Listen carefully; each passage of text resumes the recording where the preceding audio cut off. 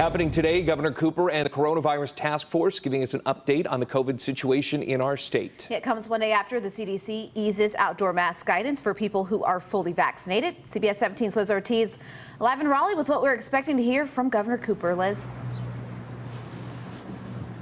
Well, Bill and Randy, all eyes are on the governor today. We know restaurants and bars like these here along Glenwood South have had a tough year, operating at limited capacity, laying off staff, and now there's hope to finally get back to normal.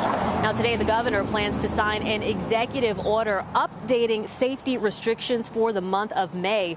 The governor says he may change restrictions so that a mask is only required indoors at public places.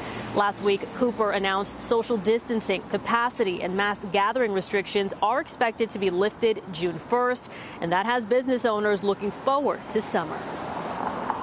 I want to see the plyboards come down. I would love to see people, uncover their windows and really start to welcome people back into their businesses.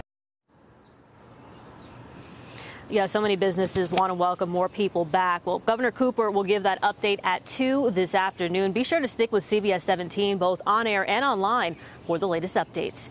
We're live in Raleigh. Liz Ortiz, CBS 17 News. Liz, thanks.